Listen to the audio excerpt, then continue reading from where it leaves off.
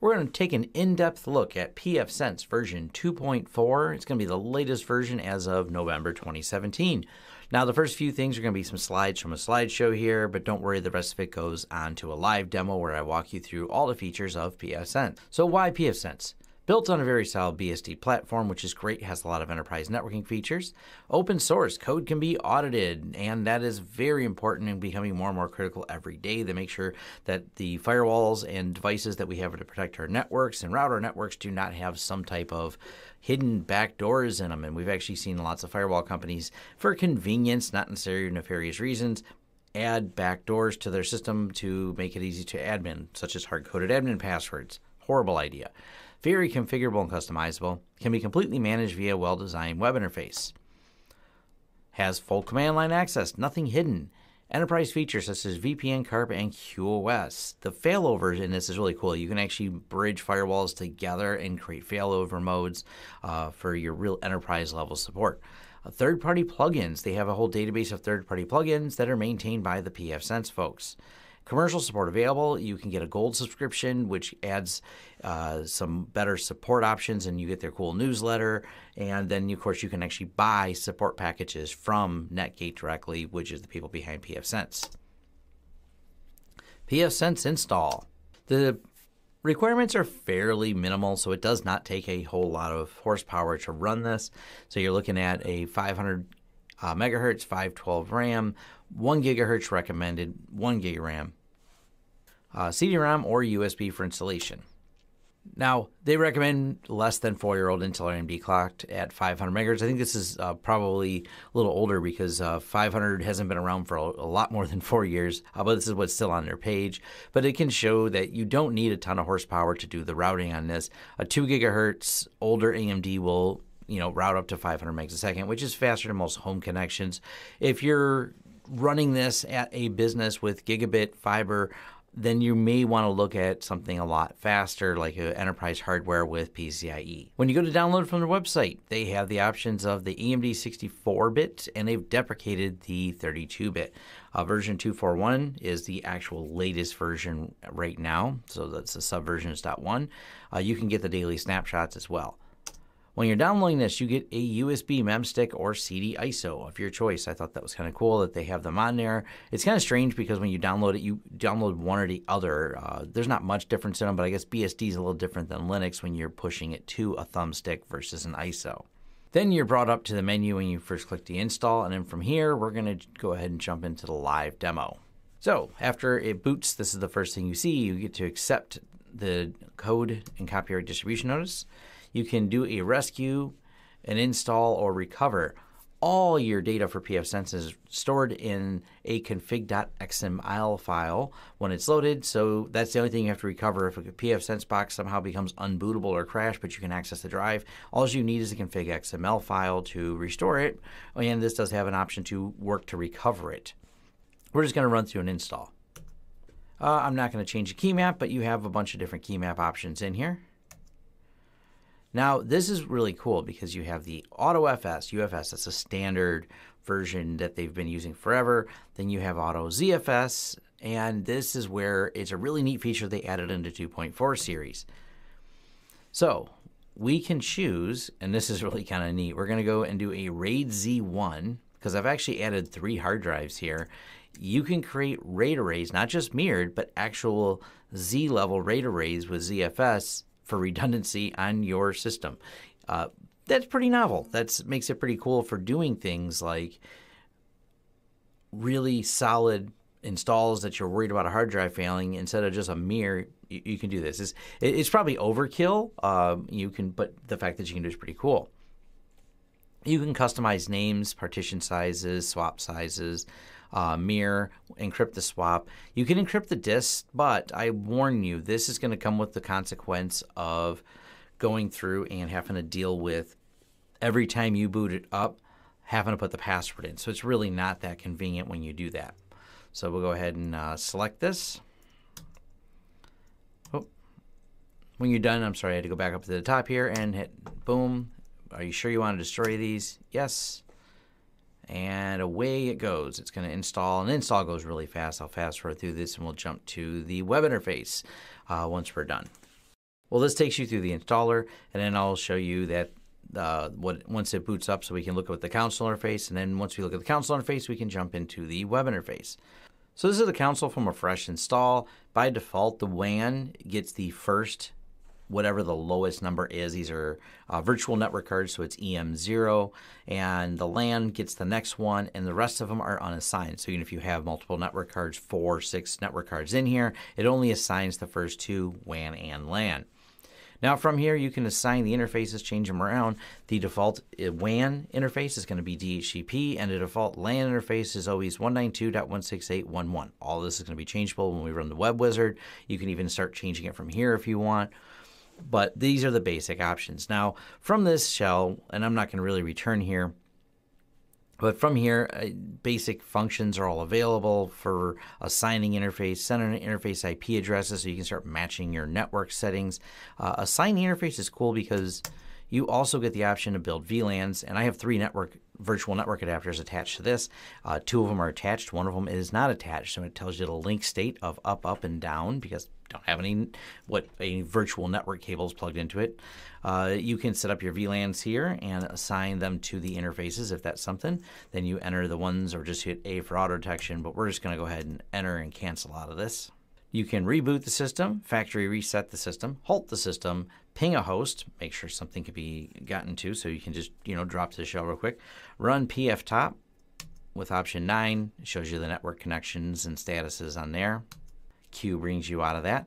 Update from the console, pshell and pfsense tools, which is kind of neat. So it's got some tool options on here. So change password and things like that. We're going to go ahead and exit. Restore recent configuration is really important.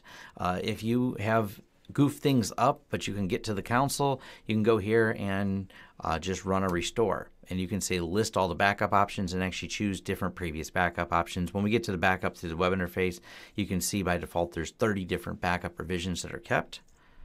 And easy enough to restore. And whenever you do the restore, it just applies it and restarts the system real quick. And the last thing you can do is enable secure shell from here, or just drop to a shell. Or if you SSH'd in, this is the same interface you get when you SSH in. Now, all this can be locked out. So if you want, there's an option in here to lock yourself out of this or lock people out of this. That way, if they come up to a console, they can't just jump on here and do things.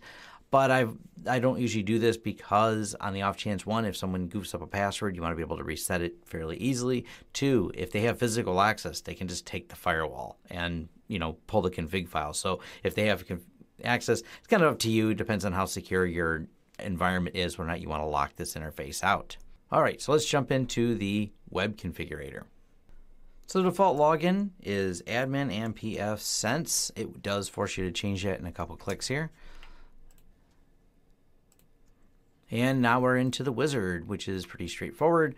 Netgate Global Support is available. They let you know that right off the rip, which is nice. They don't annoy you, though, and that actually makes me really happy. They don't prompt you, you should buy support, you should buy support. This is completely optional. We're going to throw in some DNS servers. Now, these can be overridden and added later. I just want to put some in now, or will pull them just from pfsense's DHCP settings. As we left the LAN here at DHCP, we're going to go ahead and choose Detroit as our local. Now, when you're setting this up, this is where you can set up DHCP or static. If you're doing static and you have a block of IPs, just so you know, you only assign the first IP here, and later you add the rest of them as IP aliases to this configuration. So we're going to leave it at DHCP. It does support PPTP, PoE configurations and I am going to uncheck this. Normally you don't have to, but block bogon networks, block private network RFC 1918s. I'm not doing that because we're running this internally, and it will cause some issues because it won't be able to route networks because it says, hey, wait, your WAN is actually a LAN address. Yeah, I know. So go ahead and do this, 192.168.1.1, subnet 24. We're going to leave it at default here, but of course put in whatever works for you. Admin password. Set the admin password. It does not check if you typed in a weak password or not. Please use a good password, though, for your firewall. and done. And it says if you want to learn about support, or just click here to continue. Accept, and all I did was accept the license agreement in here. So now we can get started on walking you through all the features of the firewall. All right, so once you complete the wizard, you're in here with the dashboard. And you can customize the dashboard. You have the Netgate support, and once again, asking if you want to register, and the link's here. Easy enough to get rid of. Just close that if you're not interested. And let's customize this a little bit. I like to have the traffic graphs on here. We'll go ahead and throw in a smart status, interface stats, the gateways,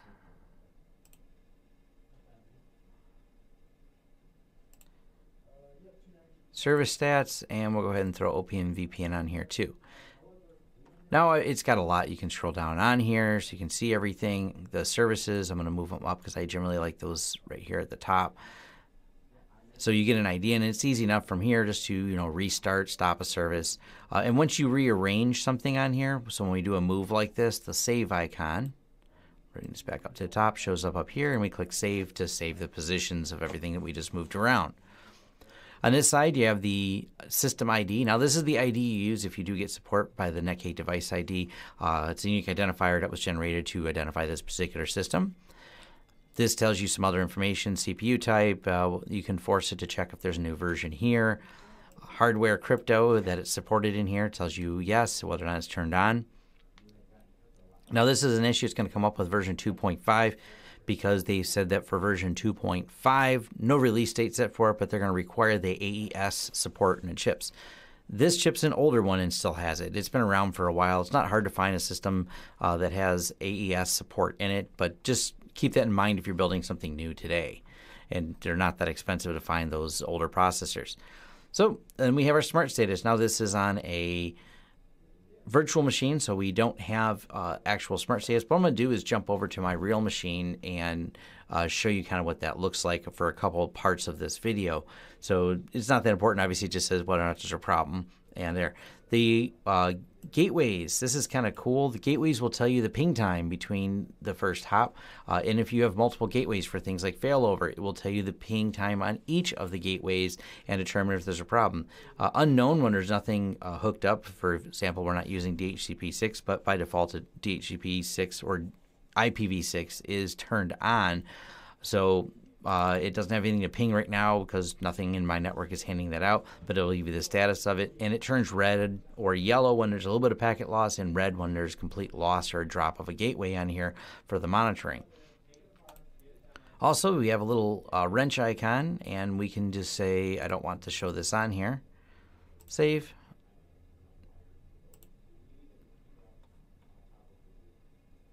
And we've now removed that from the gateway. Now, the reason it gave me the leave page is because I moved something and didn't hit save. And if you do that, you'll get the leave page when you're editing one of the options. Now, common through the interface in here, and let me just pull it up over here, for example, in the services. Any of the services, you're going to have these related status, related log entries. You're going to see that for all the different services and servers on here. So related status. What these do, these bring you to the different options. For example, you can go and jump right into, if there's log entries for it, by going from that service to that, you go right to the log entries for that particular service. And this works across the firewall, works across a lot of different parts. So here's our current firewall rules. We can see the status of the firewall rules. Or we can jump right to the logs that are in the firewall rules. So you'll see that those are common across all of them. They're all also accessible here under all the status page. So I can get to a lot of those same statistic things inside of here. For example, my interface, here is the interfaces, and here's the settings for the interface. So there's the status of the interface and settings. Just like I said, this is common throughout all of pfSense. And on a couple different options, like in the logs and on the dashboard here, you get the little wrench, which means you can customize that particular view. Just want to make sure you're clear on that's the common way all of this is laid out. So let's start from the top. System menu, advanced. So protocol by default is HTTPS, and it writes and designs its own SSL certificate. You and I have actually added another cert here, which when we cover that in the CA part, you can add your own cert. There is options. It's a more advanced, and I haven't really played much with it, but I know they added features for supporting Let's Encrypt, in case you're wondering. If you leave this blank, the default TCP port is 443 still. Max processes, I've never really had an issue here, but you can, I guess if a lot of people are using a firewall, multiple people using it, multiple logins, you can set up more processes to handle that. Everything else here I leave at default. Now, disable DNS rebinding checks, just so you know. If you have a alias like firewall.yourdomain.com and that equates to your firewall for remote access, you have to add the alternate host names in here. If not, by default, it only wants to use IP. So it sees something coming in from a domain referrer, it will fail to log in. It'll say DNS rebind attack. You can disable that or add the aliases that you're going to add here so it understands what HTTP referrer is when it comes in. Just a side note there. And this is where you can disable all that. Enable secure shell. Sure, let's go ahead and turn it on. It gives you the option to disable password authentication, and there is an option to drop your keys right in the user, so you don't have to enable it, push your keys over. You can actually drop them into the user interface. Let's go. Serial terminal. Enable first serial port. Now this is kind of cool because for a lot of systems they offer serial interfaces. It's an older school interface, but it is supported here, and you can set it to be the primary console if you want. This is also where you password protect the console menu if you want to. Go ahead and save, and it's going to take a second because I just enabled the SSH. Now, just so you know, by default, SSH is only accessible internally on the LAN side, not the WAN side. So it doesn't, open you up to any security risk or anything like that, other than from internally being able to access it. Firewall and net options, you can leave all these at default, but it does have algorithmic options for higher latency, more aggressive, more conservative, and you can read about what some of those different options do, but it's basically how it handles all the state tables and how long before it lets them expire or keeps them going.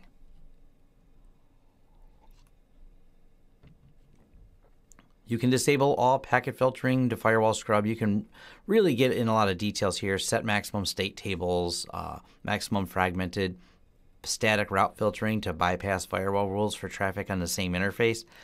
I've only had to do this one time with a client with an unusual setup, but basically if you segment your network, but they're all on one interface, but then you have a series of routes that push it to different sections of that network, because it doesn't technically pass through pfSense, it's just routing, but they're all on one interface, not split across them. That is something you may need to turn on if you have a weird network like that. For most default networks, or when you have pfSense at the middle of your network, no need to change any of these options. If you make aliases, it has verify HTTPS for some of the alias URLs. Like I said, there's some more unique things, but completely options you can change. Now, NAT reflection, this is an important one here. So network address tradition, network reflection, we're going to change it to pure NAT. What this means, for every rule I create, I want that same rule to automatically be mirrored internally. So let's say I point to a camera server, which is popular. You have your NVR, you have your external access, but then when you're inside the network, you want to be able to get to it. What pure NAT does, if you set this as default option, is this can be changed on a per rule basis. This allows it to create the rule externally, and then when they try to access that external one, it realizes you're inside the network and creates an automatic redirect, and that can be turned on and off on a per rule basis. That's just all we're setting up here is the default. State timeouts, if you want to adjust the timings for the state timeouts for different parts, you can fine-tune all that. I never had a need to adjust it, but it's there. Networking, allow IPv6 traffic. We can turn this off if you don't want any IPv6. If you're not using it, it's there.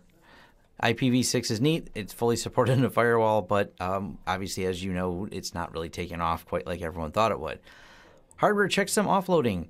Now, I really recommend you build these yourself. Use the Intel network cards. Disable hardware checksum offload is for when the network card handles the offloading, you want to make sure the network card can handle the offloading with the driver. And it does comment on some of the Realtek cards have a problem with this. I generally always build these with Intel cards. You can find them used on eBay for really inexpensive, including like the 4-port ones. Build them with the Intel cards. You don't have to worry about it. It works with a lot of different network cards, but the Intel ones in particular, I know I never had an issue with. I've never even had a problem with the Realtek ones, but just so you know, that's here. Miscellaneous. You can run this through a proxy if that's something you have maybe your provider forces you onto a proxy. Not really an issue I've run into. Load balancing. Enable default gateway switching. Now, I've had this where I've had to turn this on. I don't know if they fixed this, but you're supposed to just when you're setting up a load balancing, which we'll get to that on the interface side, be able to automatically switch. I've had it in the earlier versions where I had to enable this, but for the most part, you should be able to leave this unchecked unless you have some special scenario. And what it is, if one gateway goes down, it's supposed to roll over to the other one, but there's a way you set that up separately in load balancing. Power saving options. Kind of neat that it has it. I don't really imagine that there's a lot of times people are running a pfSense on battery, but if you are, it's got options for AC, battery, and unknown. Crypto Dev. Now, if you have an AES-NI supported acceleration in your processor, go ahead and turn this on. I usually turn on this and the BSD crypto device. Just if long as they're enabled, you can turn them on. If you have thermal sensors, you can turn them on here. It supports Intel and AMD thermal sensors.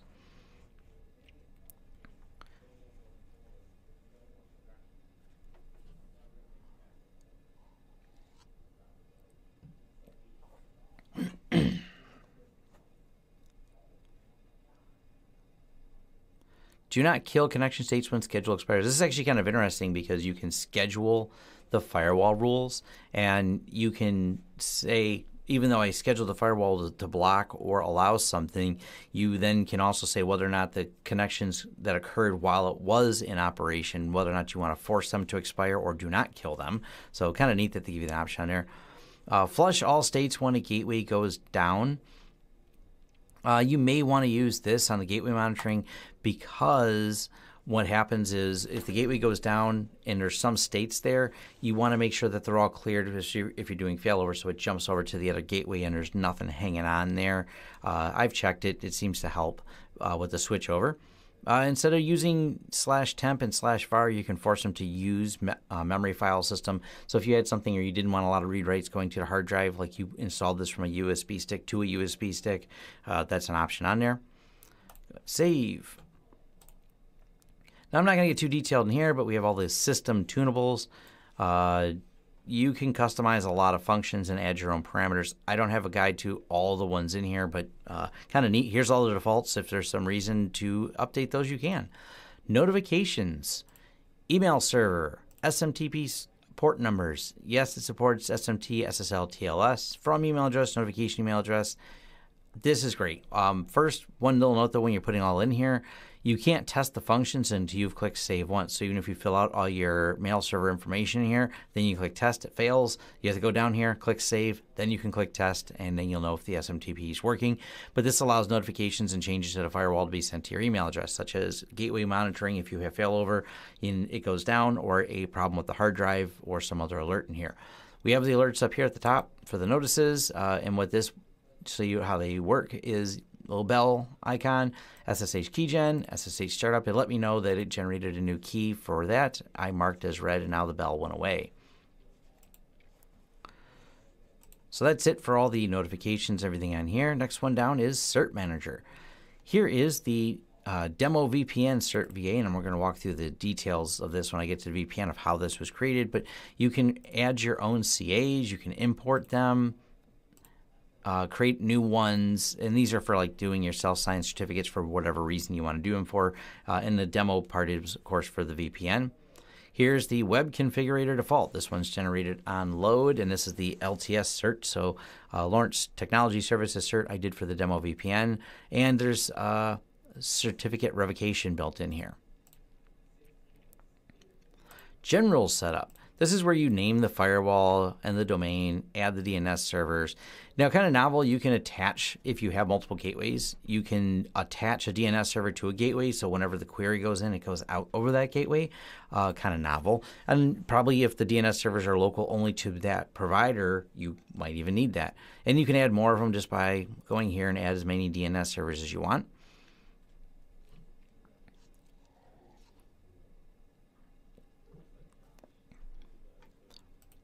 And this is where you can go and change the time zone, time servers, language options, which there's a handful of languages in here. This is kind of neat too, and I'll switch it once just so you can see. Hit save.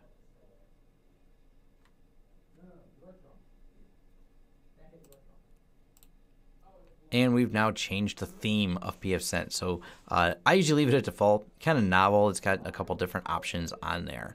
So we're going to put it back at default over here. You have to refresh the page each time when it does, even though it saves. And away we go. You can change all the themes and the colors. You can decide whether or not the top scrolls with the page or remains visible at the top of the page. I kind of like when it remains visible. That way if I'm down here, I'm going to save it. And now the pfSense menus stay at the top. I don't know, I kind of like that better, but obviously it's options you can change. Dashboard columns, sort alphabetically. You can turn on or off more associated panels. Display whether or not a state table without a filter. These are all more little customizations to the UI that you can make, including, do you like blue, green, red, purple, gray, orange for the login screen? Show host name on login banner. Like I said, more customization stuff. It's novel that they have this for a firewall that you can play with all those things. Now, pfSync transfer state, insertion, update, and deletion message between firewalls. This is a way that you can have high availability sync, so for redundant and failover firewalls, and create your peer IPs and one system. So you only have to edit one firewall, and then the connections will sync between them. It's not something I've really set up, but if you have an enterprise environment and you want to have redundancy in your firewalls, this is how you would do that. It has all the different syncing options, and it's granular, so you can say, you know, toggle all. I want all the rules, aliases, everything about the firewall to sync, or only parts of it to sync, because maybe you want the firewalls to be different from each other and only sync certain changes that you make. Here is where the logout is. That just logs us out. Package manager. The package manager is pretty slick. And the OpenVPN client is one of the packages I loaded. Here's a big list of available packages, and we're going to load them real quick because I like iftop in here. I'm going to search for it. There it is, or I could have just scrolled. You run through, click the install, confirm, and it runs through and installs the package for you. It also automatically installs any dependencies that that package may have had and got them all. It does this all through the pfSense repositories. Go back to installed packages, and now we have that package installed. If you want to remove a package, click that, it removes it. Really straightforward. This is view more information about the package, and this also is an update. So what it does is it turns yellow here when there's an update available, and the icon looks a little different. This will reinstall a package as well. So if you've played with the package, you've goofed it up, you can actually just do this, and it'll confirm that you want to reinstall that particular package. Now, the packages do updates and things like that automatically will update themselves as well when you're doing a system update, but if there's a package update in between system updates, you can go here and manually do it. I don't think there's any notification you get when a package is out of date, though, not that I've seen. Routing. So your gateways are located here, your gateway groups are created here, and your static route. So if you have a static route that you want to add, you can pick which interface you want to add it to, and this is where you can do your static routing options. Gateways, this is where you're going to add a gateway. So you can put this in, put the gateway name in, whether or not it's going to be the default gateway. By default, everything gets monitored as a gateway, but you can override that and disable it. You can force the state of it, and everything, there's a non-parse description, so you can give a friendly naming for it. You can also simply take and duplicate a current gateway. So you meant if the way your network's set up and it's they're very similar, you just want to duplicate the same settings, you can do that. Now the gateway groups, this is kind of clever. You create a group, and this is what you would do for failover. So we only have one gateway on here, one WAN system. But if we wanted to, create a failover group. We're going to just name it failover. You would have each of the gateways in here, and you set their tiers of priority. So tier 1, tier 2, tier 3, and that's the order by which they will be used. You can say this is the main gateway, but this is my failover one would be the tier 2 one, the third failover, tier 3, so on and so forth. Also, if you were using this in like a round robin for kind of more load balanced setup, you would set them to be the same tier. You set each one of the gateways. Like I said, there's only one showing up here, but you set each one of them to be the same tier, and that would allow a load balanced type, so you could have some of the data going between both networks. Now, you can also say what is the determining factor of switching between it from tier 1 to the next tier down. Member down, packet loss, high latency, or a combination of packet loss and high latency. These can be fine-tuned back in some of the editing, where you can say just how much high latency is high latency. But what this does is allows you to determine when it should go to the other one. If they're both at the same tier, you can also say high latency should just start pushing them over to the other one too. So that's an option on there. And you can create multiple WAN failover groups when you're doing these. So you don't have to just have one, you can create multiple. So if you have a really crazy enterprise network, that's actually something that's supported in here. Setup wizard, you can just run this again. That's the setup wizard. Update. It's up to date. Update settings. If you want to change to be a release candidate or any of the other latest development snapshots, that's an option in here. The updates just say an update available. You say yes, and away they go. I think they fixed it, but I know in 2.4, the only bug I seen with the update was sometimes you had to hit it twice. It would say update failed. You say do it again, and it would pass. It just wouldn't download the first time. But so far since switching to 2.4.1, that's a problem. I believe that was fixed. So in case you've seen that problem, just clicking it twice fixed it. And that was in, I believe, the notes of the 2.4.1 update that was a problem solved. All right, the user manager. So you can obviously, it has its own local database. The user manager, it does support adding either LDAP or radius servers for external authentication. You can set a couple things like which authentication server, auto refresh time, session timeout. You can build groups, which by default there's all and admins. And then right here is one particular user. Let's just walk you through adding a user. So we're going to put Tom in here. You can expire users, leave it blank if you don't want them to expire. Use individual customized GUI options and a dashboard layout for this user. So it allows you like individual customizations. Like you can set their theme and a couple other things in there. Kind of novel. What membership they have, authorized SSH keys, and IPsec pre-shared key. Don't save. Now, when we go back and edit this user, then we can fine-grain go through all the permission options. And this is pretty slick because you can, if you have a user that's only able to do certain things, because you say, I only want them to admin one thing, you can set that up so they only have to admin those things in there. Now, because of the way this is just a local user database, you can give the person no permissions and they would still be able to access the VPN, for example. It doesn't allow them to log into the web interface, but it can just be used for basic authentication for the VPN side of things. So I'm going to go ahead and clear this and go back. This is where you add individual certificates. If you wanted each user to have their own certificate for the VPN, you could add each import and existing, create a signing request, all the standard certificate options for that particular user could be assigned. And of course, like I said, the SSH keys. You can also disable the user. This user cannot log in. This is often what I do with admins. Once I create the new user, I'll create a secondary admin user, and we always disable the admin login. But when you disable the admin login in pfSense, that also disables the root login via SSH, just an FYI. So if you're SSHing in, you can SSH in as the individual users, but you can't SSH as root anymore because root privilege was reserved for the admin user. So once you disable that, you disable root. Also, root's password is whatever the same password for the admin user, but ideally you should be using keyed authentication so the password doesn't become very relevant at that point. So that's it for the user manager. Pretty straightforward. It does have the option to create a special group. We'll just call them the firewall group. If I could type. Firewall group. definition, save. Then we can go back and edit and add the fine-grained permissions, and let's say we just want to go everything that's firewall related.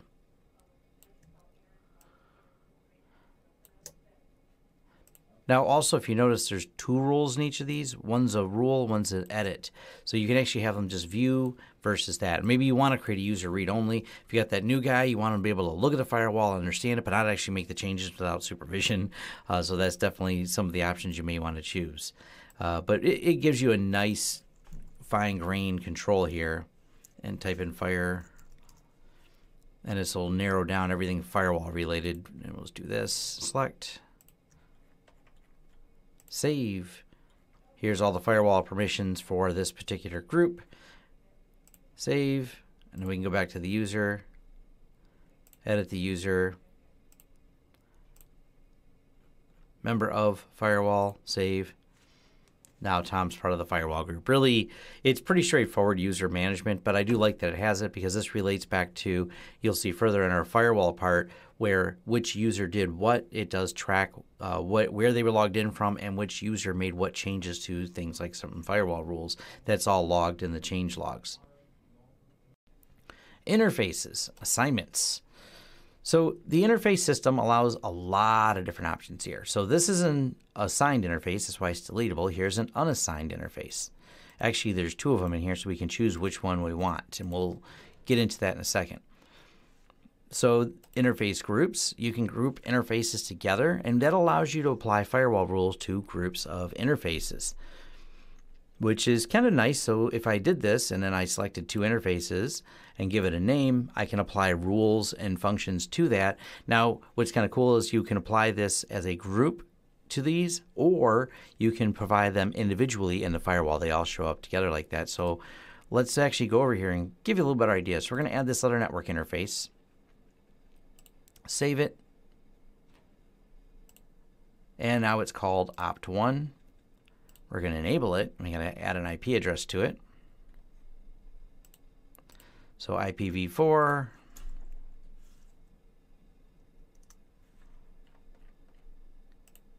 save, apply, and now we have this other interface. Now I can rename the descriptors on any of the interfaces here. So it's opt1, WAN, LAN. All of these are editable. Editable, not edible. So we can edit all these. Now let's jump back to our assignments. Interface groups, and there it is here. And these are our LANs. Let's call them that. Save. And now they show up as LANs right here, so I can apply the rules to them. So that's what the grouping's for, which is really slick that you can do these interface groups. And you can delete them just as easily, so we're going to go ahead and remove it, and away we go. Now wireless. I'm going to have to skip some of this right now, but you have full wireless support. I just don't have a wireless interface plugged into this, but it does have full wireless support in setting it up, so you can actually plug in a supported wireless card. I don't have the active list, but you can find them in a BSD list. If it's a supported wireless card in BSD, you get all the features of the Wi-Fi, you know, setting up as an access point, setting up the password, WPA, WPA2, and a lot of the options in there. Kind of neat. If you want to use this at home as a wireless device, definitely possible. VLANs. VLANs are kind of interesting the way they're handled in here because they also add an interface. So you offer them on any of the interfaces can have another VLAN. So we're going to have a VLAN attached to our LAN. VLAN 22. Test VLAN 22. Save. Now we've added a VLAN. You're kind of wondering, where did it go? Let's go back over here to interface assignments. VLAN 22. We have to add it again over here. Save. It called it opt2, but we actually are going to call it opt VLAN. So it has a name. No spaces in here. Let's give it a configuration. I gave the other one 22, so we'll give this one 222.1. Actually, we'll go 111.1. And it's going to be a /24, so hit save, enable, apply. Whoop, forgot to click save. Now we're applying. So now it's called op VLAN. Like I said, these can be renamed at any time. And now let's look over to firewall. There's WAN, LAN, opt1, opt VLAN in the firewall rules and in the interfaces here. Now, in case you're wondering, the difference between a WAN and LAN interface. So if you wanted to make multiple WAN interfaces have a gateway, LAN interfaces do not. So for over here on a LAN interface, add gateway option is here. Once we add a gateway to this, it's technically a WAN interface. So that's some of the differences, and that's how pfSense identifies them, not at all by name. You call them whatever you want. The default is WAN and LAN and opt and so on and so forth, but of course you can rename them. And what we do for some of our clients to make it less confusing is we'll call the WAN interface with redundant connections, maybe Comcast, and the secondary WAN interface, AT&T, if that's their backup. And having it assigned that way makes it very clear. This is the Comcast line, this is the AT&T line, and we understand which one's which when we're assigning them. I usually leave the name WAN in there, so I'll say like Comcast WAN and AT&T WAN, but it's just a clarification and no big deal. So back over here to the assignments. So we created the VLAN, we assign it, and you can see it's attached to that network.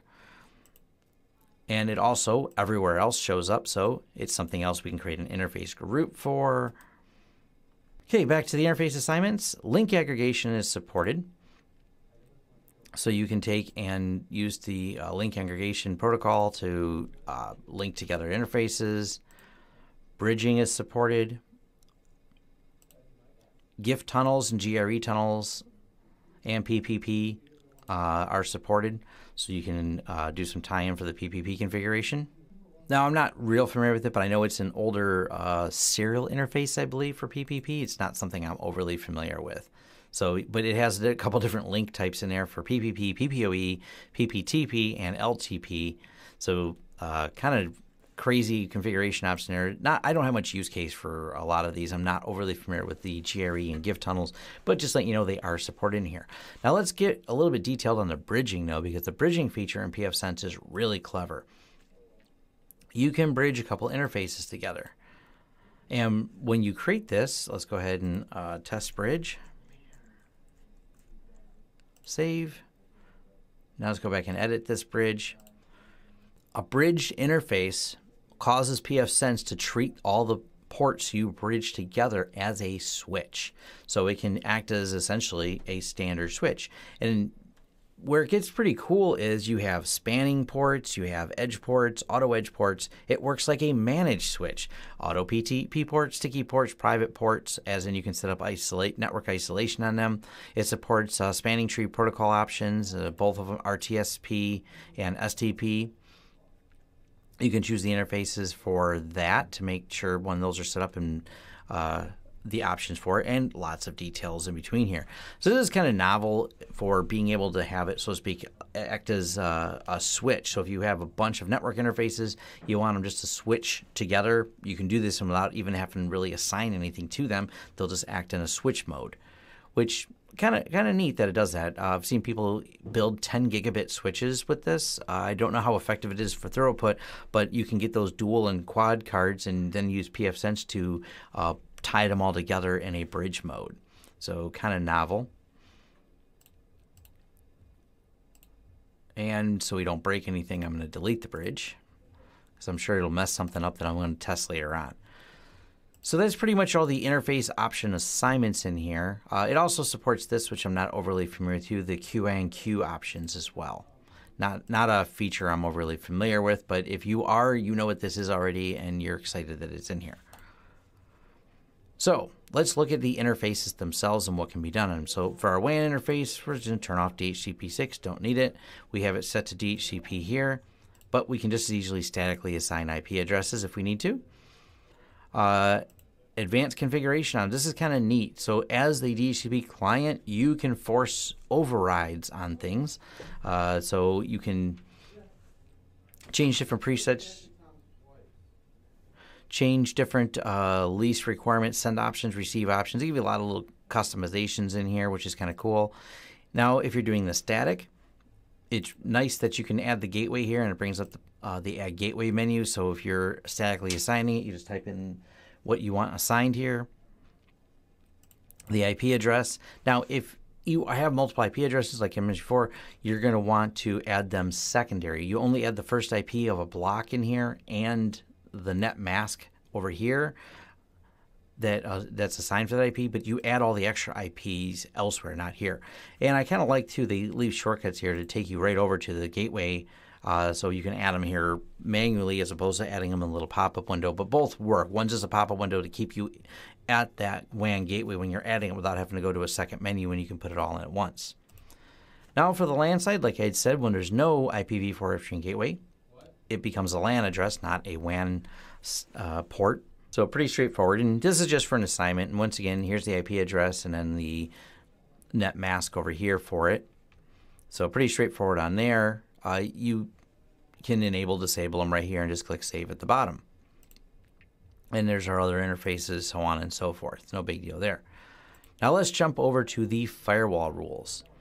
Now, because I just mentioned it, I'll actually start at the bottom here, virtual IPs. So if you want to add another IP to the WAN, you would type in that address here. So 192.1, the WAN address right now is what you see up here. I know it's internal because this is for my demo. So if we had like 223, we would just click add, and you can keep adding each virtual IP address with the right net mask to it. And that's how you would get all the IP addresses for your WAN. So if your WAN offers you a block of IP addresses, this is where you add them all here. Also, in the virtual IP options, you can add your CARP address for the failover. Proxying ARP is an option. And then there's the other, and this is some of the things the other part can be used for. I'm just jumping over to the help. Can be used for NAT, cannot be used by the firewall itself to run or bind services. So I guess it's a unique way if you have some unique use case where you want to NAT something but not have it necessarily completely controlled by the firewall and everything else like a normal interface. So definitely an option there, which is kind of neat. So there's all the virtual IPs. Most of the time I'm just using the IP alias because clients have several IP addresses assigned to them. This is a simple, go to the WAN that it's related to and assign the IP address. It's pretty straightforward. Aliases. Now this is a great feature in pfSense. Why would you want to alias things? Well, convenience. So we have the option for all of them to be listed here, URLs, ports, or IP. Now the URLs might not be what you're thinking. We'll get to that in a second, but let's say we want to have camera ports here. And NVR camera server, we're going to go ports. Now you can choose host, ports, URL, IPs, network. So you only have one create, and then this is the filter by choosing what type you're creating. So you can create a series of hosts in there and an IP or a fully qualified domain. You can use networks. So here's the network or fully qualified name and description. The ports, and we'll do those in a second here. URLs. Now this is where it gets interesting. Enter as many URLs as desired after saving. The URL will be downloaded and the items imported to the alias. You can put in a URL here that downloads into the firewall. So instead of having a bunch of stuff typed, if you have them saved in a list and web available, this allows you to import those in right into here. Same with the URL for ports. You can just import groups of port numbers. Let's say you have, 300, 400 ports you have to set. You can then tie them to an alias and then import them from a URL. This one is interesting as well because this is table of IPs or table of ports. Now, when you do this, this isn't a mask. This is actually the number of days for how often you want to pull that. So you can actually create these lists, host them on a server, and have it every now and then recheck that URL based on a schedule that is in here, and refresh that information. So after slash is frequency update and days. So once a day, pull from this URL and pull these IPs into this list for something. So really novel that you have that level of control in here. We're just going to do ports. So let's say our NVR needs port 80 open is the HTTP. Add a port 443 for HTTPS. Add port. Let's say it's 9,000 to 9100, and what I did was just put a colon in there, and we'll call these control ports, and we're going to hit save, apply, Now we have an alias for the camera things. And we're going to get to these when we get to the firewalls. But if I would have called this a URL or anything, this is so you can categorize all the different things you have in here. You can also, if you wanted to have a mail server in here and assign the IP so you can remember it. So you put the mail server there. It's a host, IP address, mail server, and then we can have a hosted one in there. Whoops. Oh, mail server is apparently a reserved keyword. Didn't know that. The mail. There we go. Save. And then when we're setting aliases, I can actually put this in instead of IP.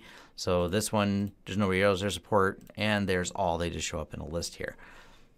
So we're going to go ahead and leave these two in. Well, actually, we'll add one more. So we'll apply changes, add.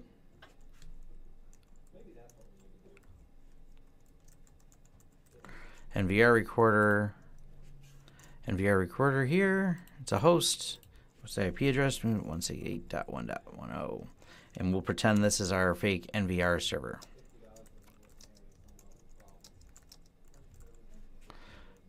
Forward to cameras. Save. Apply. All right. Now when we do some firewall rules, we have some aliases to play with. So let's start over here at NAT. So you have port forwarding one-to-one if you just want to do a whole one-to-one mapping of everything. Outbound. Outbound you can leave the same unless, and there's a couple exceptions, when you're doing peer-to-peer VPNs where you're connecting two pfSense boxes together. I have a whole separate video on that. This is where you're going to want to mess with this because you're going to want to change the way the outbound rules are. Right now, by default, the outbound says send everything out automatically over the WAN interface. That's fine. That's what you want.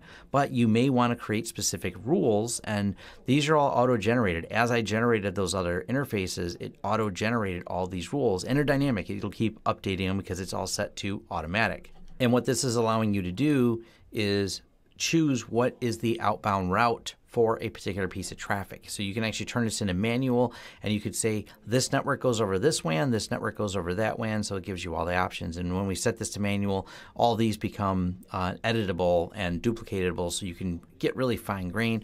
You can also go over here and create your own NAT mappings for how things go. These are all real advanced use cases, but it's completely there for the outbound options. Now, this is different than outbound rules. This is outbound mapping of data as it goes out. So let's go over here to port forwarding, because this is mostly what people want to do, is some basic port forwarding. So interface WAN, lots of protocol options, UDP, TCP, ICP, so on and so forth. You can even port forward like GRE, IPv6, a little bit of everything in here. Even ICMP protocol can be done. We're just going to do TCP. WAN address. If you had multiple addresses in here, you would be able to do those as well. So if you had a whole block of addresses, they would all show up in this list. Custom camera ports. Now I could type it in, or I can autocomplete it. So camera ports. And we know that where do they want these to go? The NVR. So here's the NVR recorder. I could type in the IP address here, just the same, like it shows here. I could put in the IP of the machine, just like that, or it auto-completes with that. Also, it's not case sensitive, so I type in even a lowercase n, it'll auto-complete, and it's doing an alias lookup in here to find that. So there's the camera ports mapped to the NVR, real straightforward. NAT reflection, use system default, which is pure NAT, but this is where we can override that. This is also a default. Add associated filter rule. So we're going to hit save and show you what that means. So source address, source ports, which means any. Doesn't matter where they came from, what address or port they're coming in on. If they land, and I like the mouse over here, on port 80443 or 9000 through 9100, land it on the NVR recorder, and this gives me the IP address of the NVR recorder. So it's really easy now to update these rules if I move the NVR recorder, or if you're doing things like grouping them together, this is how it looks. Now let's duplicate the rule, and we'll just put port 25. We're going to create a mail server in here, but we'll do it all manually just to show you the difference. So everything's the same in here. Save, apply, and this is what it looks like when you're doing it here. So here we have it aliased, so it shows the values and things like that. Here we're typed it in raw, and it auto-completed to be that. All right, so let's create a couple more mail server rules here. And one quick way to do it, I can keep hitting add and create a new rule each time, or I can say add a new NAT rule based on this one. So I'm going to change the port. This is the only thing we're going to do different. So it goes to the same server to go 993. And change this one here. You can choose from the list in there, but when you're editing them, it's obviously easier to type in custom. If you just know the port numbers, you've been doing this a long time, it's easier. But of course, you could choose from, and it'll put those in here. So if you can't remember what the SMTP or SMTP-S ports are, or in this case, I know that's the IMAP-S port, is 993. Yep, and that's IMAP-S. Hit save, apply, and now we have mail server IMAP-S. And if we want to add one more, go in here, and we'll actually just duplicate the rule and change this to IMAP, and then change this one to IMAP. And this is the IMAP not secure. Save, apply, and you can kind of see we're quickly building the rules for our pretend mail server here. But as you can also see, this could get really complicated really fast. So you go here, and we're going to say, let's put a separator. And these are our mail server rules. And we're going to make them green and hit save. And drag. Then let's put another separator, and these are NVR rules. We'll leave that one the default color and move it up here. This is a kind of nice thing. So the rules are all drag and drop. You can move them around, sort them by order. This applies to the firewall rules as well. So you can actually reorder a firewall rule by drag and dropping it. So then we're going to go ahead and hit save, and that just saves all the positions in the rules. So if you rearrange them, you do have to click the save button. You notice how it's kind of grayed out. And once we rearrange stuff, it becomes not gray, so you can click the save button. It's not clickable right now. But yeah, putting separators in, and then we can say, like, web server rules, make those red, save. And from there, we'll add whoops, I forgot to click save. Stay on page, save. Now we can go add again, and let's do port 80, 80.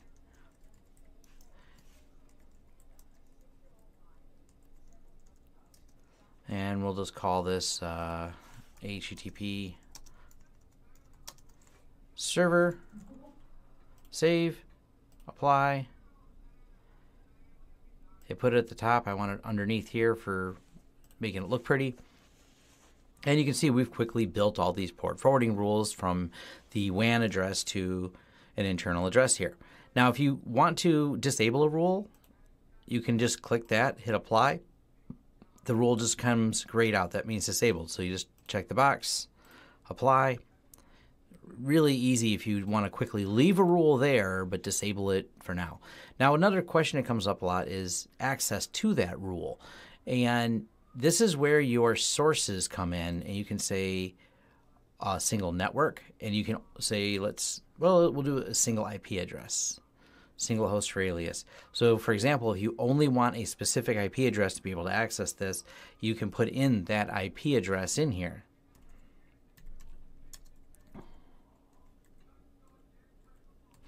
And then only this IP address, and we'll go ahead and save here. So source address has to be this in order to see that.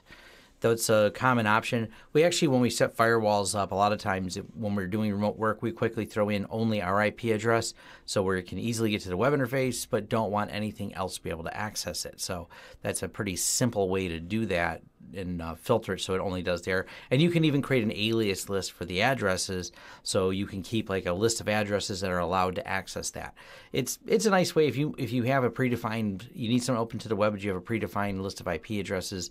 This gives you a really easy way to do that. And we'll change it back to any, save, apply, back to normal. Asterisk as in wildcard all. But Now, there's two pieces to the firewall. This is the NAT side, and now we got to talk about the firewall rules side. And when you were doing these and creating the rules, let me just show you at the very bottom again, add associated filter rule. So go back over here. Whoops. Yeah, sometimes you click back, it does that. You're not supposed to click just the back button inside here. So we're going to go to the firewall rules. You notice how the word NAT is in front of each of these? NAT mail server, NAT this, NAT HTTP server. These are the other rules we added. And the mouse over still works, tells you what ports they are. And there's no traffic being passed over these right now, but it can actually log the traffic. So, and this number of states that are associated with this. So evaluations, packet 0, evaluation. So it has, gives you some fine details in there. And what these are doing, and the separators and everything else, and the drag and drop, you can rearrange the order of the rules here. You can also disable the rule, just like you can. So we can disable it there or there. It's the same thing. But when you try to edit the rules, so here we go, and here is the associated filter rule. So when you click on a firewall rule, it can take you back to the NAT rule that created, because obviously I can't change any of this stuff because it was created from here. But it hyperlinks right to that, which is really clever. So you can say, okay, here's the rule, and here is the NAT rule associated with it. So we'll go back into the firewall rules. And if you want to just add a brand new firewall rule here, pass, block, reject, disable this rule, protocols, same list of protocols are in there. Actually, I think one more, because I think pfSync, you can set the protocols for how that traverses the firewall. IPv4, IPv6, the interfaces. Now, another side note here. So this is just a filter to say, here's the WAN ones, the LAN ones, Opt1, Opt1 VLAN, OpenVPN rules. But when you're creating a firewall rule, if I go over here and create it for Opt1, so let's say we want to open up this port here, destination any, description, save. I didn't put a description here, but it now is over here. So it didn't add it under WAN, even though we clicked the add button under WAN, because I changed the interface. And also if I go here, change, save, apply, it's no longer under here. It's now under here for port 666 being open. So really, the firewall rules, when you're looking at them, this is just a filter for the rules, but it moves based on where you apply it to. So whichever option or interface you apply it to here was where the firewall rule will move. So a couple more advanced things on the firewall. This is really clever. So you can turn on logging. So if you want to log all the packets handled by this particular rule, you can have inverse matching. So for any of these that you can match, you can also invert the rule. But then the advanced options is really neat. We have source OS fingerprinting. Now, obviously, it's limited to as good as OS fingerprinting is, and it's very spoofable. But it is kind of novel that you could actually create firewall rules that use OS fingerprinting and say only accept or pass this rule based on that if it matches this OS. So this is like fine grain. You can actually create a filter rule that creates a tag. Then you can filter a secondary rule that filters again on those tags that you created from the first rule. So this is a rule where you can tag things. This is another filter where if it matches a certain tag, then apply this. So you can kind of create an entire matrix of firewall rules under the advanced of things that happen to a packet. If you have some real advanced use cases, there's absolutely a lot of details you can do. VLAN priority set, scheduling. If we create schedules, and I'll show you how the schedule works, we can actually have this rule applied to a schedule. Now, you can leave everything at default and then just create the scheduled rule, definitely an option. And then we have the in-out pipes. This is a way to choose an out virtual interface for these. So once again, more rules that can be applied for where you want to push the data based on certain policies. Now let's show the scheduler. So let's go to scheduler. We're going to add a schedule. And we want the firewalls to work on these days here. I hit add. And now Wednesday through Saturday, all day, is the schedule. We got to give this schedule a name. Sat, hit save. There's our Wednesday schedule. Let's go back to the firewall rules. Go to Editor 666 rule, Advanced, Schedule, and as you can see here, now this is a rule Wednesday through Saturday to make this firewall rule work. So it works on a schedule now.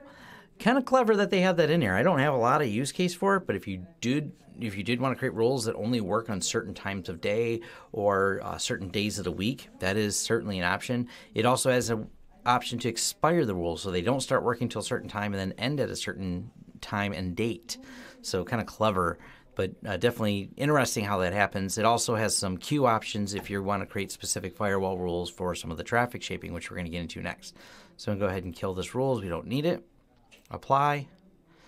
And if you want to know the status of any of the rules, this is the related settings, related status, which tells you what the filter is doing. This is like the quick on-screen display every time the filter gets reloaded. And you can jump right to the log and see any of the filters for this, including the logging of this filter, dynamic view, summary view. And then if you want to advance things like this, we'll go ahead and filter it real quick. So let's just filter it for source IP. And you can filter it just for a single IP address, just like that, and follow it through there and what the action taken was. Then this is a quickly add a rule to pass that, or add it to a block list. You can just mouse over these and create your passes and blocks real quickly. But you can see how quickly this is easy to jump from the firewall to the rule to filtering something very directly. And this supports regular expressions to do the filtering. So let's go back over to our firewall rules. And just under the firewall rules is traffic shaping.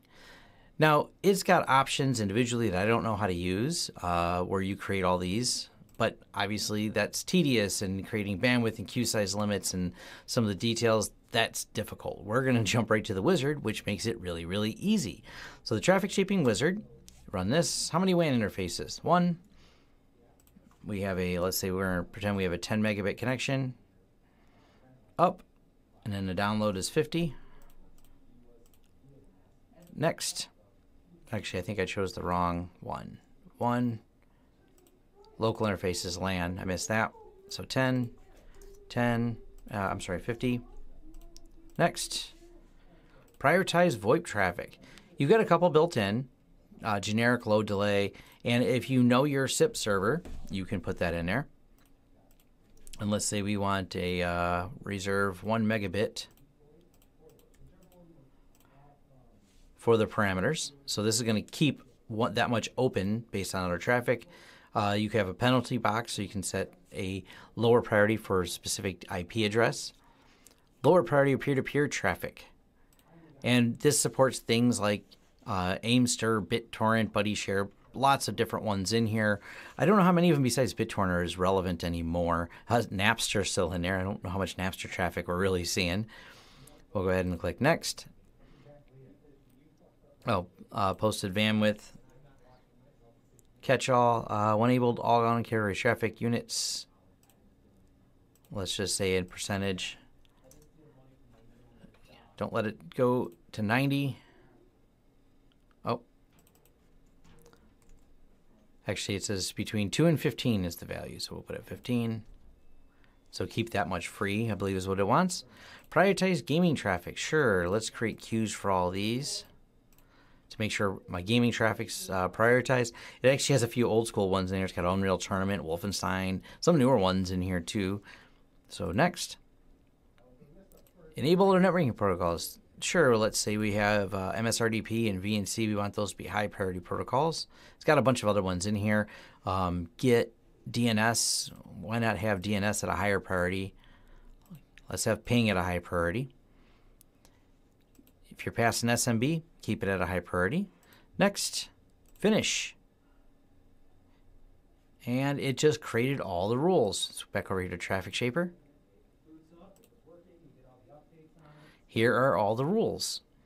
Here's the queue for the games, and let's take a look here at related status. And what this is doing is measuring the bandwidth going through each of these queues, and automatically is doing what we wanted to do from the wizard. That's how quick it is to set up the QoS on these. So you can build rules that prioritize your VoIP traffic and actually leave the rest blank is most frequently what we do for our clients. They just need the VoIP to work properly. This firewall has no problem doing it. I often will put whoever their SIP provider is in the SIP provider field to make sure it understands that SIP fully qualified domain is the right one. But it's that easy to set up a traffic shaping in this and tweak it. You can then go inside of here and actually tweak some of the settings directly. Like I said, I'm not an expert at actually using all the different queue limits, but you don't have to be. You can always just rerun the wizard if you need to. And if you didn't want the traffic shaper on anymore, remove. Done. Queues are all gone. Nothing needs to be done. You're all set, and you can just run the wizard again. And it does have a multiple LAN WAN option and a standard dedicated LAN WAN for the wizard for traffic shaping. So pretty straightforward to use. So let's jump over here to Captive Portal. So that's all we have on the firewall list. Captive Portal is really interesting that they put this in here. So we're going to create a test zone. Testing. Enable. And we're going to put this on the LAN. Now, what this allows you to do is, like, for when someone logs onto your network, they can go in and have an authentication web page that comes up for them. And it's got lots of details, so you can really fine-tune this. Idle timeout, maximum concurrent connection. So this is using coffee shops, for example, where you want them to go to a splash page, agree to some terms of service, and once they agree to terms of service, they get on the internet. But this goes a lot further than that. So here's waiting periods, logout, pop-out windows, pre-authentication, after authentication redirection. Usually want to redirect them to some type of landing page with your specials. You know, we've set this up in schools too, and it works really well there, and you can set passwords. It also has built-in default bandwidth upload limitations and download limitations, so you can use a per-user bandwidth restriction and put the restrictions in here. It has a voucher option. Radius authentication, so if you have an external radius server, it's got a couple different options there. But the local vouchers is one we're going to talk about here in a second. Create your own HTML file.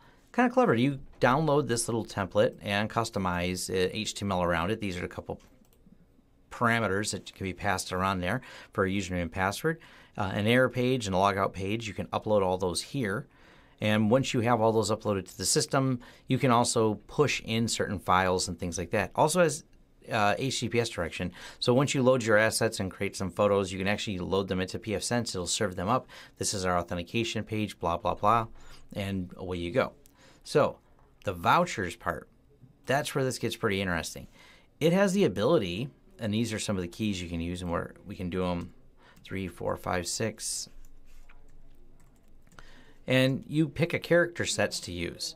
The default character set is everything but O and 0, 1 and L. It removes them because they're ambiguous. And it creates, you can generate the keys, generate an entire voucher set. For example, a series of numbers to hand out to people. So this voucher, and you say the voucher is valid for however many minutes or however long you want them to log in. And then once they get disconnected, they have to put a new voucher in.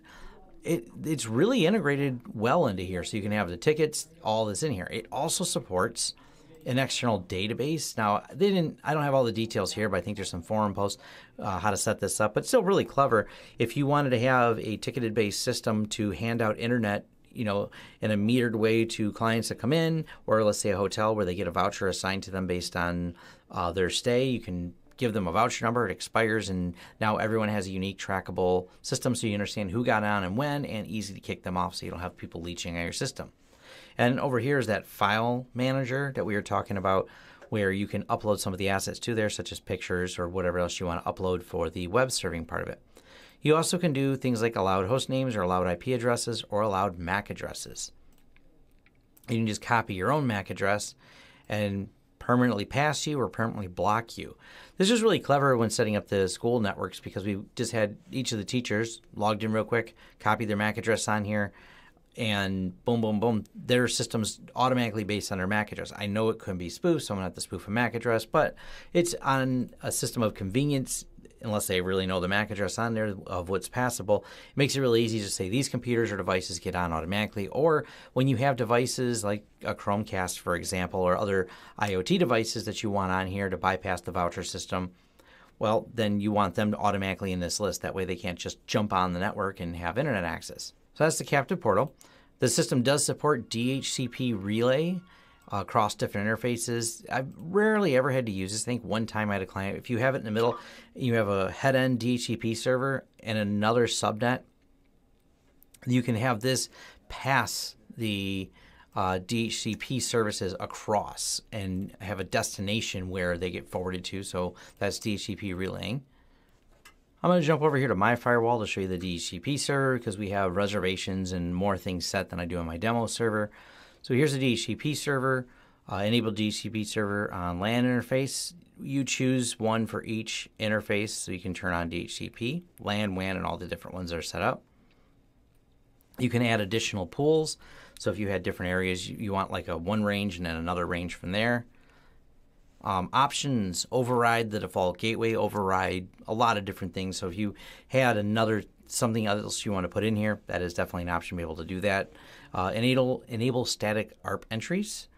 So you can actually create some persistent ARP entries in there. Change DHCP server to UTC or local time. Enable in the graph. Dynamic DNS, MAC address controls. You can actually filter to deny certain MACs or ranges of MACs, which is kind of cool. NTP servers, which I have in here as well. TFTP servers, which I'm actually using because we have a TFTP server on the network. And network booting options. This is really clever. So with the network booting, I can specify the BIOS file name. It's fully UEFI compliant as well, which not all DHCP servers understand UEFI. That's built in here. And this is actually part of a network boot system we have set up on our network. So that's the other thing I want to show you here. So we actually put this information in. We have the server, the file, the boot files, and this is all supported in pfsense's system. We can also go here to advanced. If you have a few other bootp DHCP options, those can be added in here as well. And down at the bottom, we have a few static reservations for things, and let's talk about how those got added. So actually, you can go here to related settings. Go to status, and if I wanted to, here's our Amazon Echo happens to be at the top. I can add a wake on LAN mapping, or I can add a static mapping. And I just click this, brings me to the static page for this particular device. Amazon Echo, I type in an IP address that's not in a range. I can override anything in particular about this, including what TFTP server it gets. So this is kind of clever. For example, if you want one network and if your phones are all on the same network, you wanted them all to go have different TFTP servers for your phones versus some of the other devices, you can actually assign all that in detail to each one. Another kind of novel thing, if it senses the device has wake on LAN, that shows up here too. So things that have wake on LAN, I can actually send a wake on LAN packet to, and this adds a wake on LAN mapping. So we can actually do this, LAN, save, and this brings us over to the wake on LAN part, which we'll just jump to that right now. So DHCP server, real extensible, very well done. One side note, and I'm going to jump here real quick about this, 192.168.3.3.239. When you change the LAN IP range, you have to go in here. You'll get an error that you have to go back in and change it. So you change the LAN IP first, then change this. If you change this first, it'll tell you it's outside the subnet. So you actually have to change the IP address first, then you go into DHCP server and edit it. Just a little side note there, but like I said, pretty straightforward. Wake on LAN. We'll just jump to this real quick. You can add wake on LAN mappings. You can wake all devices, add a list of devices here. Kind of neat that they did this. You choose which interface you want to push that across. This one, because it's already a mapped one, already has in there, and you can just press that and it wakes up the device, edit the device, or go ahead and delete the device. Next on the services list, DHCP 6 relays, server RNA, both of those are in here. DNS forwarder is the old DNS server. It's still in here, but by default it's not enabled. I don't know if they're going to remove it from future versions, but it's no longer the default. Everything's moved over to DNS resolver. DNS resolver is really nice. DNSSEC support, a lot of options in here. We're going to go ahead and view it over here. So a lot of options in here. These are all the defaults. everything works perfectly fine as default. It also has an option, like I mentioned before, pfSense has a lot of these, a custom options box. These are where you can pass options directly to the service from the command line, so to speak. So I want to add some option that it didn't have a checkbox for, you can do that. But the clever thing you can do is this here. So we're going to call this test. And let's say we wanted to do this, and this is a test server. Apply. Now what this has done is test.lawrencesystems.com will return to this IP address. This is really handy when you want things that have external mappings and you may not want to use NAT reflection on them, but you want to make sure they resolve internally. You can simply put them in here. So there's the host, there's that. You can also just do a domain override, where you can take a domain, override it to a different IP address. Now this actually works as well for things like Facebook. If you put a domain like Facebook in here, and then redirected it to localhost, you could redirect it to somewhere else and when they're inside the network. So it's a real quick way to simply add mappings inside of here. We actually have a bunch of stuff internally mapped. So when because everything in our office is web-based, so this is an easy way for us to map all those web-based things that are internal, but still we want them to have host names attached to them. More customizations under the advanced resolver options. You can get really fine-grained detail into here, including some of the logging levels and things like that. You can also create access lists for who you want to access, allow, deny, deny non-local, refuse non-local. More options here once again. So maybe you only want a certain segment of the network to be able to access your internal DNS. That's definitely an option here for the firewall custom or for the DHCP server customizations. UPnP, completely supported. So if you have a device, and this has come up a couple times where people can't get all the mappings to work right for things like an Xbox or a PlayStation because they support UPnP, you can turn that on and it allows all the different protocols of UPnP, NATPnP, NATPnP port mapping, what interface is going to be external and what internal interfaces. Now this is actually kind of cool because it does support, like we created the option VLAN. If you wanted to put your gaming systems on option VLAN and then only allow UPnP on the option VLAN or IoT devices in general that may use this, this is a great way to do it to keep your network secure. So you put everything on its own VLAN and then you can enable UPnP not globally but just for the interfaces you want. And you can select multiple interfaces holding the control key in case you want it on more than one interface. There's also some restrictions for traffic shaping, logging, uptime, specific entries that you can do for UPnP access control list, so you can really narrow down what's allowed to do this. Now this does have the option for a PPoE server. Never set one up. I don't have a lot of use case for it, but it's got all the options in here if that's something you wanted to do. NTP serving.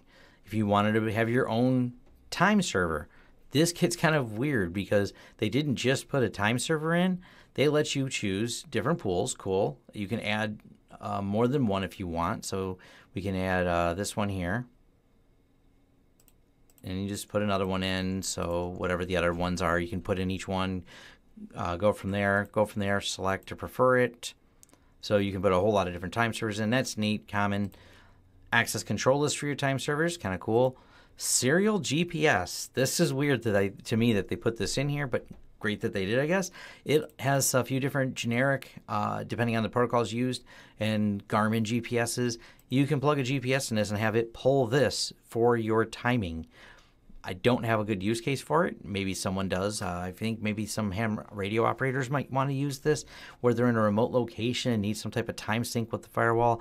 I'm kind of not sure on that, but it's kind of cool that it's been in here for a while, even in previous versions. IGMP proxying. That's an option in here. Load balancing. Now this is really cool. The load balance options, and I got a couple things set up in here for load balancing and SMTP. If we go here and edit this, this is not load balancing outbound traffic. This is load balancing inbound traffic. And let's say you have 3 mail servers because you have some incredible volume of mail coming in. You can actually take the servers on and off the list here, and it can load balance the incoming to that server. And it doesn't just support SMTP. We call it mail server. You choose the port. I mean, you could choose port 443 and have it load balance things on the SSL port. You can have it port 80 for standard HTTP. Pretty neat. So it's definitely got load balancing options in here. I've not really used it much. It also lets you tie them together as a virtual server and then monitor how you want to monitor it, the different options in here. It's not something I've really used much of, but it's definitely an option here. There's some documentation on their site, which, of course, I think I pointed out before. You just click the little question mark. It'll bring you right to the documentation page for any of these options. So they have all the little details of how to set that up. Dynamic DNS is the last part we'll cover under services for now. You can, if you are, have a changing IP, set up dynamic DNS. So Dyn DNS is a specific company that's very popular for this, and they're supported in here. So is Hover and Namecheap and No IP free, just Open DNS. Tons of companies, ZoneEdit, Cloudflare, Custom. A lot of stuff in here as options, which is kind of cool. So it changes the menus based on the different companies, username, password, and we'll do it. And you can put more than one, so you can have multiple providers in here, which is really clever. It also has some specific options for things that are just RFC 2136, which is the dynamic DNS RFC 2136. We'll click here and it'll bring you to that page and get the details. The Internet Standards for Tracking Protocol. So it's got some standardized options in there for that. It also has check IP services. So I thought this is kind of cool. It's checkip.dyn.DNS.org. And if you actually go there, it'll tell you your IP address. So you can actually add more services that do that. And it's a way to parse it and just get that information for your system. Moving on to VPNs. Now, it supports IPsec. So here's all your standard IPsec settings. It has mobile client options, pre-shared keys, some advanced settings for some of the details in here. Not an IPsec expert. It's been a long time since I set one of those firewalls up. It does have L2P in here. You can enable the L2P server, bind it to one of the interfaces, and configure that. It has its own user manager for the L2P server, which I think is kind of neat. Because OpenVPN, which we have set up here, it uses the internal database by default. Now you can use some of the other options. We're going to show you that here. Now here is the OpenVPN with one already set up to use the local database with remote user auth and some of the options. Now I've done an entire tutorial on how to set these up, and I really recommend when you want to set up, especially like a Road Warrior one, use the wizard. The wizard will start with the question of, are we doing a local user, LDAP, or radius? We're going to do a local user database. It'll have you create an authority. We don't need to add one. We'll just use the same one again. Next. WAN. Now we already have one, 1194, so it's going to give me an error if I choose this port, or I could choose a different port to bind it to. And it'll run you through all the default options, and they're pretty much fine. Like I said, I have a tutorial on the details of how to do this. But when you're done, you end up with OpenVPN being completely set up and ready to roll through the wizard. Now, the one thing I added, and over here in the package manager, is this OpenVPN client export utility. Absolutely, if you're going to use VPN, you're going to want to load this, and let me show you why. So that puts and adds these menus here. This is client export, and we scroll down. And this is where it's really neat, because the OpenVPN has a Windows installer that inline put everything I needed to authenticate that user except for their username and password in there. So I go and create a user in the user manager, and then I go and install the VPN. They run it, and away it goes. It installs VPN. They type in your username and password. Now, if you do the password a little bit differently, and we use this is remote user but no SSL, we use remote user SSL, that means create a certificate per user. Now, even without, if it's just remote access user, you still have the other keys and certificates that are needed to connect. It's just not a per user certificate. So when we're over here doing it, it shows certificate name none. It actually still has the cert for the system. Now, if you add certificates per user, each user will show up because you'll have to download each user and their certificate. And this, of course, supports the OpenVPN Connect for Android, inline client, which basically just means an inline file that has everything all contiguously in one file. That actually works great for Linux. You can just go from the command line after you download that file, type in OpenVPN space, the file name, will sudo or make sure you're running as root, and it'll connect your Linux box to that. So OpenVPN is my favorite one to use in here. It works really, really well and has a lot of options. Now, because we have this VPN set up, it shows up under our firewall rules as OpenVPN. And by default we have, and I called it OpenVPN Demo Wizard, the wizard creates the rules for you. There's a secondary way that you can add even more rules, like if you wanted the OpenVPN to also act as a gateway, when we're over here in the interface assignments, you can actually add it as a network interface. So OVPN S1 Demo VPN, it will add that as another interface, so it can act as another interface to add rules to and against. And each server you add also can break out more rules that you can add against. In my demo video for this, I kind of detail the use cases for that and when you have to do it, and I walk you through a tutorial on that. So that's pretty much the whole VPN setup. And then the user manager for it, of course, is just the standard user manager. Now the status menus are just a repeat of what was already the status, as you could see for most things. Like, this is the settings for the DHCP, and then this is going to be the related statuses for the DHCP, and it's all in here. So we have your DHCP leases, your filter reload, the gateway statuses, interfaces, everything that you've seen mostly as we've been going through this. We click on a status page, you can see is right here. This is just a different way to get to it versus clicking up at the top right here. A couple of things that aren't in here though is like the services page. Now this is the same like we have on the dashboard where we have the services, but if we go to status, services, you get a few more options. Just to restart the service, jump to the settings for that service, related status, and related log entry. So it's kind of a quick way to say, okay, these are all services that are running. I want to jump to the options. So if I want to jump to the options page for the DNS resolver, that takes me right there. And this is the log entries for the DNS resolver. So it's a quicker way to do that. So that's on the status. Traffic graphs. This is kind of an expanded view like you've seen here on the dashboard. We have the traffic graphs. Lets me choose the little more details of things I want to see, your WAN, local remote, where things are going to, sort by tree address, host name, fully qualified domain name. So as I access things that go through the network, I can kind of filter and see in real time what's going through here. The other thing in the status is the system logs. They're actually under status, not diagnostics. Kind of thought that was a little strange, but it's where they put them. And this gives you all the logging options so you can detail and go through them. You always notice you have the plus here, and this allows you to use regular expressions to filter anything that's in there. Filter by time, process, PID, whatever you need to do on the firewall to take a look at that. Now, while you're here and we start at system, we go to settings. You can change this over here and increase in the log file size. And I usually check this box here, which just shows log entries in reverse order at the top. I like them at the top, but you also have some more options in here if you want to display as a second row, column, how you want the logs displayed, reset the logs, and the option to send everything to a remote logging server. So I'm gonna hit save. Whoop.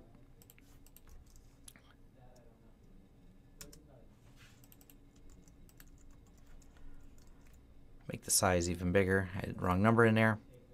Changes have been applied, and now the log files, it tells you how about the approximate size of the log file here. Display currently uses 579 MK of 149 gig, which is how much is on here for extra storage. So now when I go to the rules, here's all the things in there, and that's displaying the latest one at the top. I just think that's better. Also has a summary view for the firewall, which is kind of neat. So it'll tell you interfaces, information about those interfaces, data points, the IPs it's traversing through it. Kind of a quick summary page of the firewalls. The dynamic view has an auto updates. I think it's every 10 or 20 seconds it'll refresh and put the latest entries in here. But everything in here has different options. So like your OpenVPN rules, when you're looking for something, you can find it, use regular expression to find a specific thing. This is really handy for troubleshooting because you go through here and you just follow all the message in there. And it's nice too because right here we're on OpenVPN. Now we're at the OpenVPN. So you can jump right between the log and the settings, or even the status pages between there to make sure the service is running.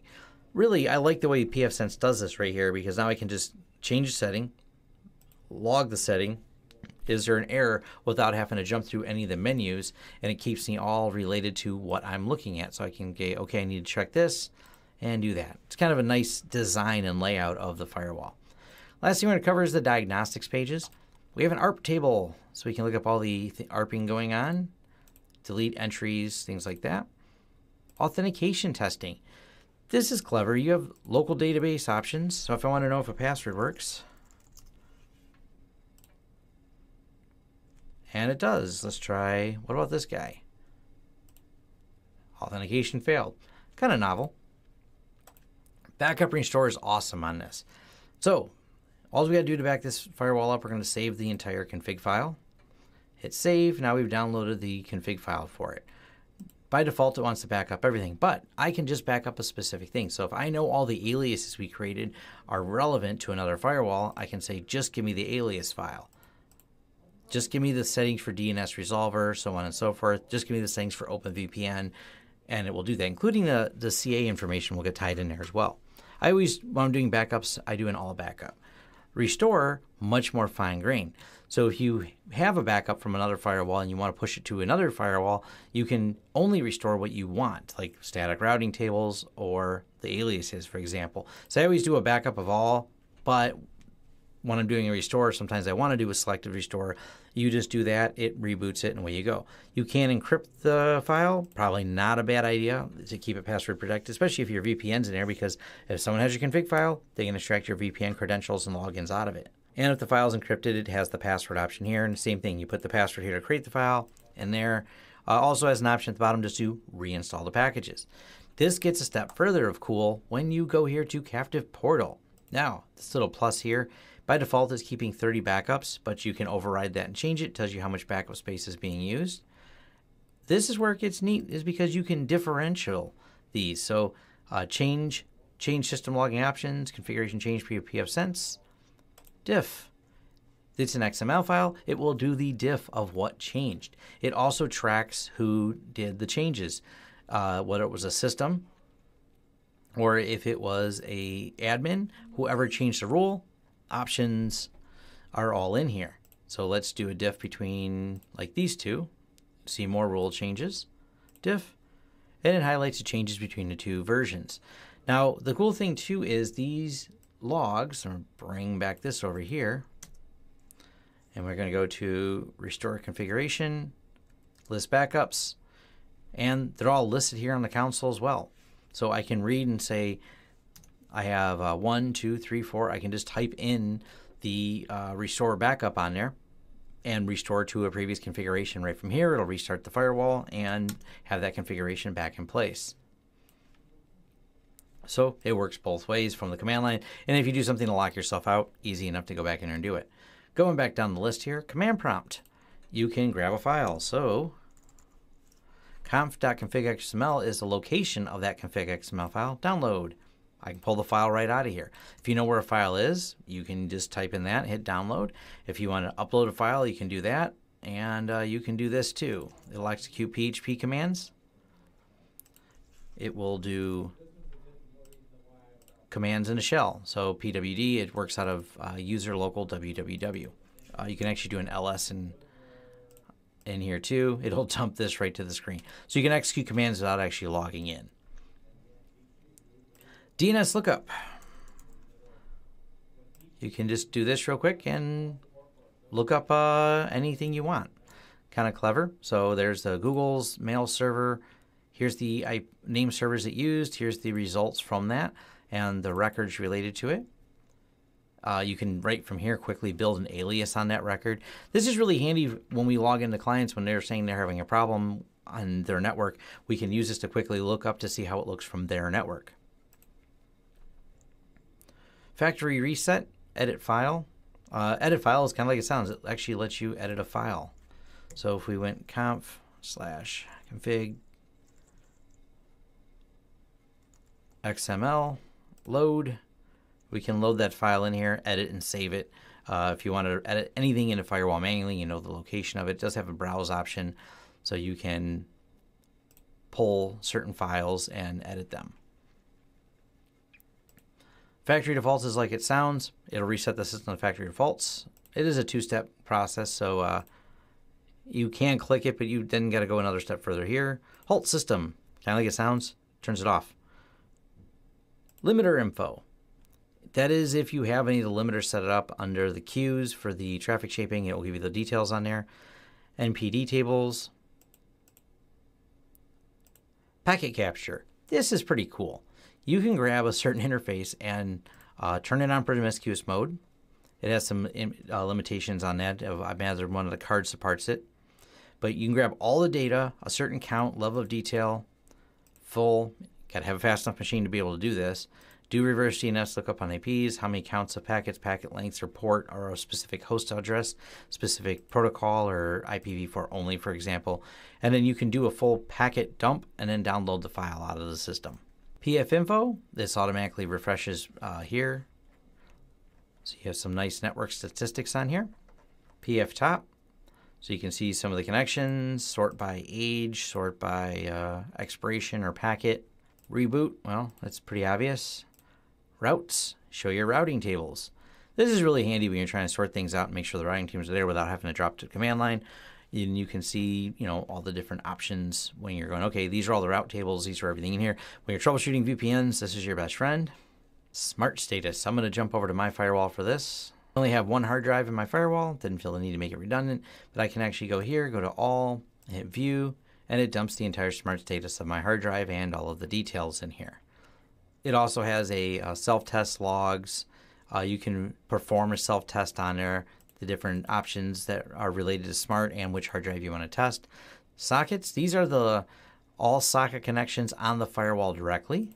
States, you can see every individual state and connection and forcibly delete them. Now, of course, these are just standard state tables. They'll reestablish, but at least you can see what states are there and search for them. Finding something when you're tracing something out, this is really handy. System activity, essentially like top, and it's real-time updated. This is kind of neat. These are some of the database tables that are in here. So we added these ones, like we added NVR recorder and a few others that end up in here. So these are the NAT subnets that were added. Kind of weird that it's in here, but kind of novel at the same time. Bogon networks. They're essentially database tables inside the system. Now, test port, I like this a lot. So if we go here and we know that's Google's mail server and we put in port 25 and we hit test, and it's successfully connected to Google's mail server, port 25, and down here is the results from that. Now, this is kind of cool because it lets you choose the different options and source addresses, so you can actually come from whichever address you have available, IPv4 or IPv6, and do some port testing. Now, this works for internal devices as well as external devices. And then we have trace route, so we can do a source address, WAN, LAN, whichever one we want to go on there, whether or not we want to do reverse lookups, and hit trace route, and it'll do a trace route and dump it to the screen. And it looks like it didn't make it all the way to the destination, but it made it a few hops out and dumped some details on here, but it's another built-in function on there. So that's pretty much it for the pfSense. I will cover one last thing here that I added a package to show you, because these are ways the packaging works in a little bit more detail. So we added iftop, and you may not have seen iftop in any of these lists, but I added it. Some of them, this is where you have to look up each package itself, will do different things. Like iftop, for example, is a command line package. So it runs here. The OpenVPN client export tool shows up under OpenVPN. So let's go back to Package Manager.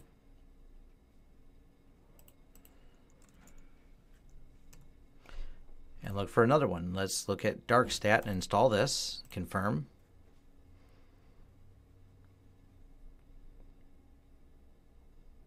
Package is installed. DarkStat shows up over here. So here's the DarkStat settings. We click to enable. We're going to use this as the capture and web interface. Save. And access it. It's added the interface. locally, put it here. Here's some of the hosts. It started collecting data right away. So this is the one thing maybe a little bit confusing about pfSense is whenever you add a third-party package, there's not a consistent place third-party add-ons go. So you have to look up the packages you're doing, and when you want to add them in here, you want to see where they're going.